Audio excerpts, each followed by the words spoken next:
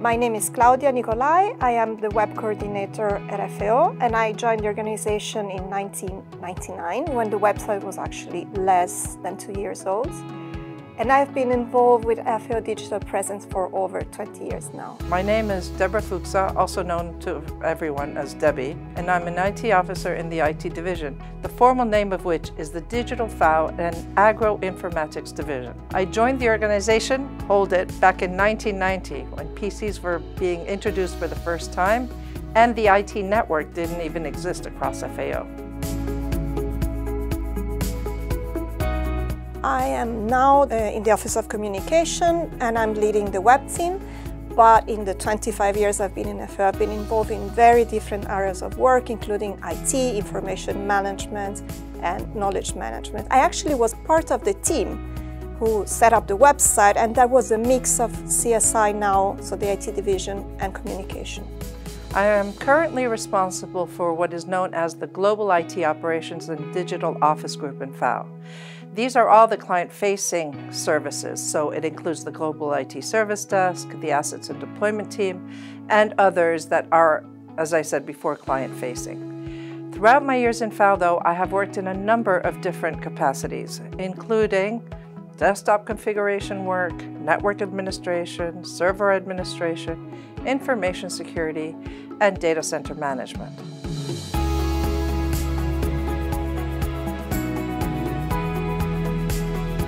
I think there are far too many stereotypes on women in tech. I once was in a meeting where a very, very junior consultant wanted to explain to me what an Excel table is. I'm a woman, therefore in his vision I could not understand numbers, tables or Excel. I guess that was the assumption. Thank God I'm not shy, so I interrupted him very bold and say, like, I do not need to be taught what an Excel table is. And he wanted to go on and say, no. Let's move next. Communications is everything in my view. If you cannot communicate complex matters to others in simple terms, or if you cannot do so with authority, you will not get very far. This isn't just in tech, nor is it just for us women, of course. But as women, we have to sharpen these skills all the more to be sure that we are listened to.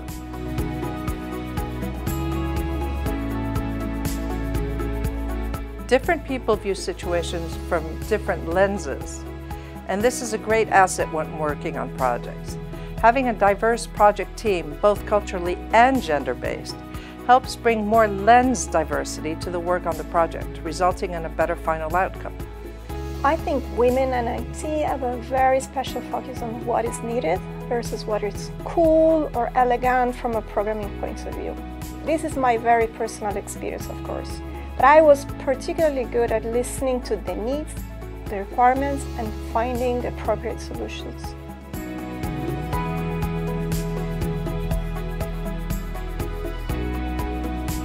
If there is one thing that comes to mind, it is to not be afraid to speak up. Confidence is key. If you're not afraid to show you know what you are talking about, others will listen. Most women would shy away in a room full of men, because that is what you will still find in tech. But all the women I have met that have been successful in tech are those that are not afraid to be the only woman in that room and make their voice heard, because they are intelligent and competent in their jobs. Do not assume that men are the only option. And when you hire women, respect them too. Unfortunately, hard work is not sufficient if we want to contribute to changing traditional gender biases.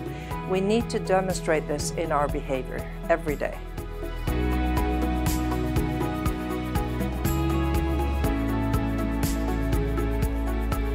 Don't be afraid to try.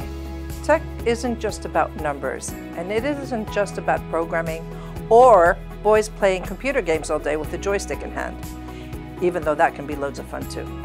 Tech is about using a whole load of basic skills that women are endowed with. Collaboration, management, negotiation, communications, creativity, vision. All of these bring solutions to problems. And tech is about expanding our toolkit for everyday use, and contrary to what people think, it is about finding ways to explain complex situations in simple terms in order to be understood. And then using those simple terms to develop tech solutions that can also be used by others. As women, we use a different lens to see things and can therefore put different ideas and solutions on the table for a positive outcome. Know your value and don't be afraid to speak up. Don't be afraid to be bold. Take your space.